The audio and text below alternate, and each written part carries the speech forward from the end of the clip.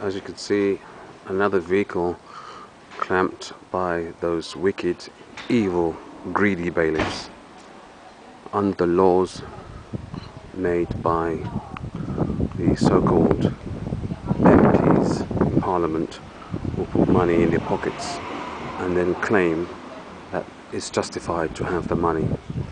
Bailiffs come to your premises, distress your life through a piece of paper they call the court warrant. The authorities, the councils, they're all into it, bent as ever, making rules for themselves, claim expenses, and then ruin the lives of the ordinary people. This has got to stop, because they call it distress because they want to distress your life.